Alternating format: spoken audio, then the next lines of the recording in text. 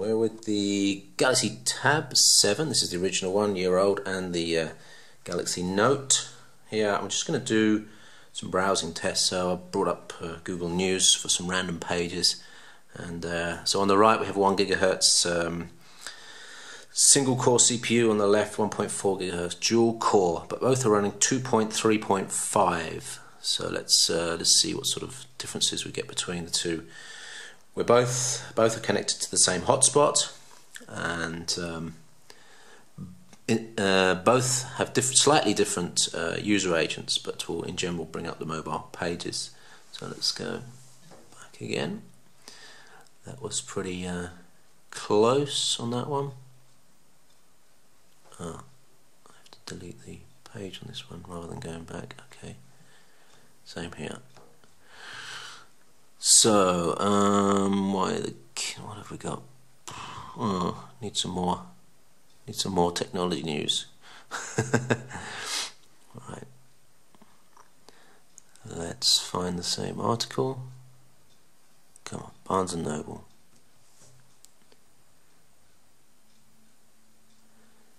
So the Note is obviously a bit faster here, and a lot smoother to scroll as well. Double tap to, oh no, we can't zoom on this mobile page. This is still loading on the right hand side. Flash is set to on demand, so it's effectively off. Let's try another site. Trying to find the right, there we go. Why the Kindle Fire Nook? Oops, started slightly earlier on the left, but came in pretty close. Actually, I think we already had that article.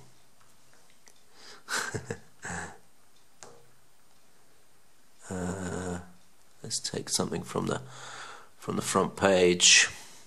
There we go. Slightly different. There's the user agent differences showing up there, but coming in okay. Another site here.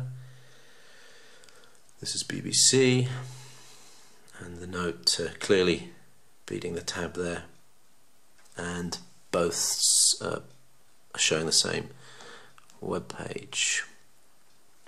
Let's have a look. What else have we got here? Running out of matching links. Let's just set up another page. Okay, let's try that again then. So these are non-cached pages.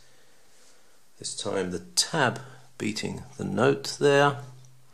So I think the point to note here is that despite the more than double processing power, Android 2.3.5 doesn't really pull the best out of the platform. The first version of Android to get optimized for dual core was Honeycomb, so it would be interesting to see. And the Note will get Ice Cream Sandwich next year, so maybe 2, 3, 4 months time, and at that point it will probably blow away the Note. But today there's not a significant amount of difference in browsing speeds, which is kind of important to note. If you've already got a Galaxy Tab and you're thinking about a Note, for the first sort of 3-4 months it may not be too much in terms of difference in speed, although there you go, there's a big difference there. Something's hanging on the right hand side.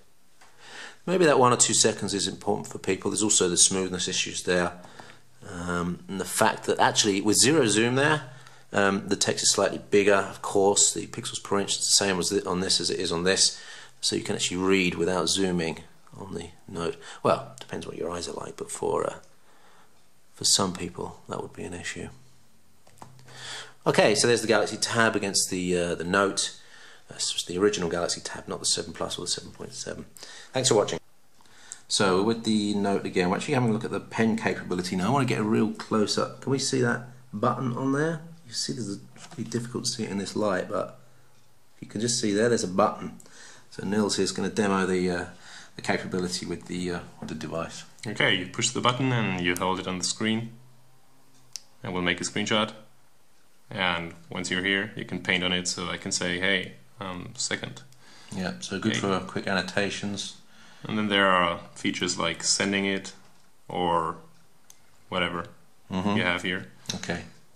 Much like the flyer. Good for putting painting moustaches on pictures of friends. Of course.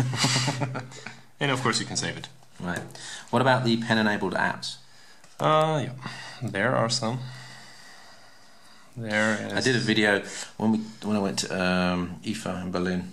I was one of the first people to get out of the press conference and start playing with the Note, and I did a video. I had no idea how it was all working. The video has so many bad remarks, you don't believe it. It's like, don't bother testing these devices, Chippy, you're useless. So, there's this S memo. My girlfriend drew nice this, so you can add something here. You have different pen types. And you're just using the pen as a normal, like almost capacitive pen now, right? It's like your finger. Yeah, it's like my finger. You can even use your finger. It's like you can draw on it, and if you want to zoom and pinch around now, you have to use 2 fingers because otherwise you would paint. Yeah. Okay. Yeah. Good. So you can delete it, of course. And what does the button on the pen do in this mode? Does it do anything special? It's just going to take a screenshot of the. It will save in this time. Okay. Right. But there are gestures. So if you push the button and swipe to the left, it will do the back trick. So if you're here, you can always go back because the touch buttons won't work with the stylus. This is quite annoying for the first time. So yeah, there are just some other gestures. So multi-touch test, 10 fingers on. You want an 11th finger? It doesn't register. 10 finger touch. This is the pen, and try and put your fingers on. Yeah, so the pen takes priority, which is good for. It's basically palm rejection. It's good for handwriting. And now with the button pushed, it's nothing. So handwriting recognition works as well, and interesting, it's got good palm rejection. So if you start handwriting, nothing there, and then if I start with my finger, it takes priority always. I can do that, and then it just takes over. That's really good. There's a couple of little gestures you can do on this as well. Shows the screenshot and this mute feature as well. Okay, so screenshot is just swiping your hand over the screen. Okay, if it works. There you go, screenshot. Nicer than the Galaxy Tab, which you have to do the 2-button press on. And if you play now music, and then you can just put your hands on and it will mute and will resume. Is that not just using the light sensor?